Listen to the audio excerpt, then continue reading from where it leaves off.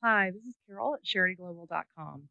And Leo and I are out going for a walk, taking a bit of a break.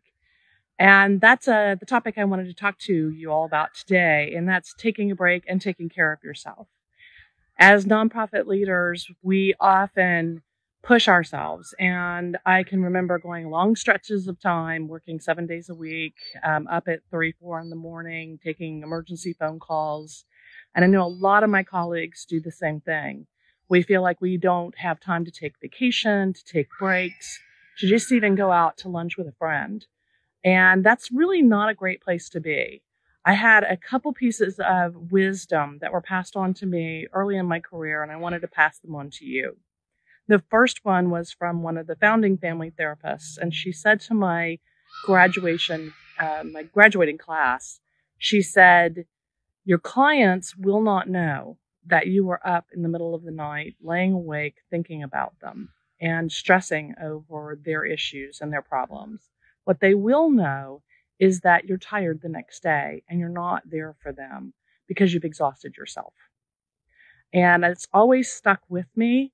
Not that it's callous to not worry and think about your clients, but that they don't know that you're doing it.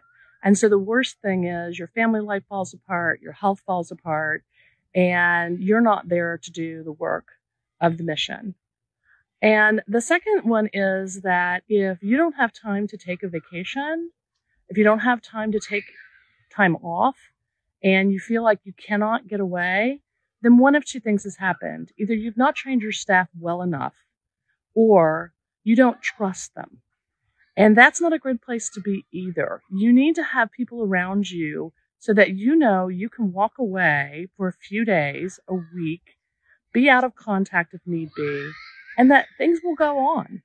If you're so important and so vital to your nonprofit that you can't take 48 hours off over the weekend or a week and take a vacation and go on a cruise or go hiking in the mountains or whatever your soul needs to restore itself, then you've got bigger problems internally, and that's a capacity issue.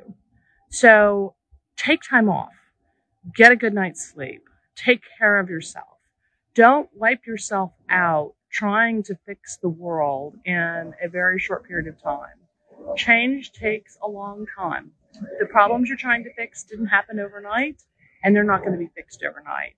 And they're certainly not going to get any better if you're so unhealthy and tired and exhausted that you burn out and you leave the work.